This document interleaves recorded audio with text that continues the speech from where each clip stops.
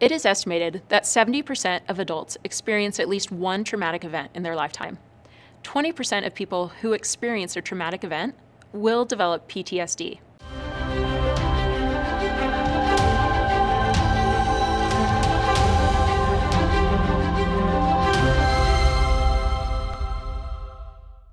So let's just be honest that chances are all of us are dealing with trauma in some form.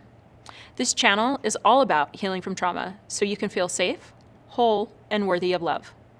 Please join us and remember to subscribe and click the bell to be sure you don't miss a thing.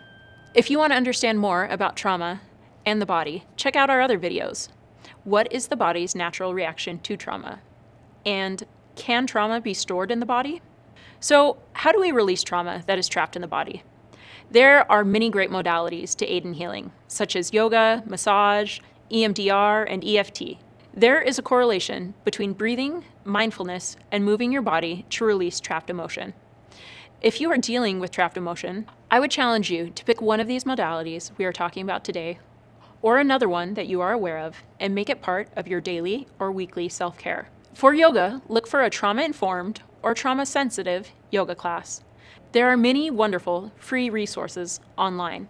If you have watched a previous video where I talk about can trauma be trapped in the body, I shared with you my experience about back pain. Because of my lifelong challenge with back pain, I have done yoga for over 20 years, primarily for relief from physical pain.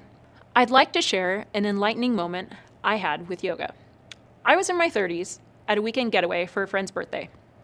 Another friend was leading us in a morning yoga class. This class wasn't about all the cool ways you could twist or turn and crazy poses you could hold. It was about loving and accepting yourself and your body. Now, I'm not someone who has struggled with body image issues, disliking or rejecting the way that I looked. So I thought, that's a nice intention. It doesn't really apply to me, but I'm sure it'll be a nice experience anyway. As we did different movements with breathing and the occasional affirmation by the teacher, all of a sudden, it hit me. I had always disparaged my body, and particularly my back, for all the physical challenges that I have had in my life. All the physical pain that I had experienced on a daily basis. I remembered crying at 7 years old, trying to practice the violin or piano, and not being able to make it through 15 minutes of practice because of the pain. I remember, after going through hours and hours a day of physical therapy exercises, to be able to walk again after a car accident, and how it took me 2 years before I could run again. I remembered lying in bed, not knowing if I was going to have the mental fortitude to get out of bed and take care of my kids that day because of the pain. In all those experiences, I saw my body and the fact that it felt pain as the problem. I even thought it was the cause of the pain that I was experiencing. In that moment, I realized that I had always, to some extent, rejected and disliked my body for inconveniencing my life, instead of appreciating it for its fortitude and resilience. I mean, it was my choice to jump off cliffs, ride motorcycles, and drive my car too fast. Those accidents were probably born out of other traumatic experiences and emotions that were happening at the time, but we don't need to go into that right now. In that moment, I had a huge aha that this entire time my body was trying to tell me that something was wrong, that I was out of alignment, that bearing my pain and traumatic experiences was not going to help me. It was only going to hurt. I spent the rest of that yoga class mindfully sending love and appreciation to each area of my body, telling it what I loved and appreciated about it. Believe me, it is perfectly okay to send love and appreciation to your ankles. Ankles need love, just like the back and neck does. Now, your experience probably has different details than mine, but the question I want you to ask yourself is, what part of yourself do you believe is unlovable, unwanted, or unworthy? This is what I want you to focus on as we do this next exercise.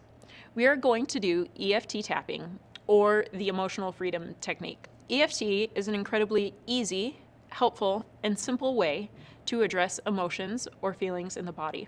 It's an easy process. It involves tapping different locations on your face, collarbone, underarm, and the top of your head. And it is so easy, you can even do it with small children. I've done it with my kids as young as 3 and 4 years old.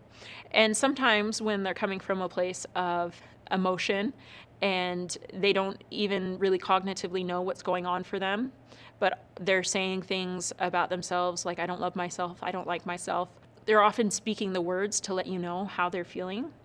I do this activity with them. And so I'm going to ask you now to do this with me. And we're just going to do 3 simple affirmations. Typically when I do this, I always start and end with I am loved, because at the root of every deep-seated emotion or trauma is a belief that we are unlovable or unworthy of love. And finding that understanding and that belonging in our life, even if it's not something that we've had before, which is often the case if one has experienced childhood trauma or trauma at a young age. So this is going to be fun. Do it along with me. I'm going to move my hair. So if you don't remember exactly what points to tap in the future, but you're wanting to do this, an easy Google search of EFT and going to images will pull up some great PDFs. So take your 2 fingers, left or right hand, whatever works best for you, and we're going to tap just above the eyebrow. And we're going to say the affirmations while we're tapping. And you can do whatever speed you like, but I usually just do a few seconds per spot. So we're going to start out and we're going to say, I am loved. I am cared for. I am supported. I am appreciated. I am wanted. I am loved. I am cared for. And that is one full set when we do the top of the head. And we're going to go back and do it again. And usually I do a total of three cycles through the face, starting with above the eyebrow, side of the eye, below the nose, under the chin, under the arm, and then top of the head. And you're repeating the affirmations that entire time. So I'm going to start with the affirmations again. I am loved. I am cared for. I am supported. I am appreciated. And I am loved. That is an easy, simple way that you can do at any time, even in the bathroom at work, to release the emotions that you are feeling, whether it's that you are unloved, unsupported, uncared for, whatever that painful emotion that is coming up in that moment where you've been triggered, what you want to put into an affirmation is the opposite of that. And so you can start with that one. You can Google some other affirmations, or you can come up with your own. I know it's challenging to do new things and to try new things, especially when you're in that moment of being triggered. But I believe you, and I know you can do this. Or you can always pull up the video and do it along with me. If this video has been helpful, will you do me a favor? Please share this with a loved one who needs support in their healing journey. Also, remember to subscribe, click the bell, and watch the next video. Until next time, keep shining. We need your light.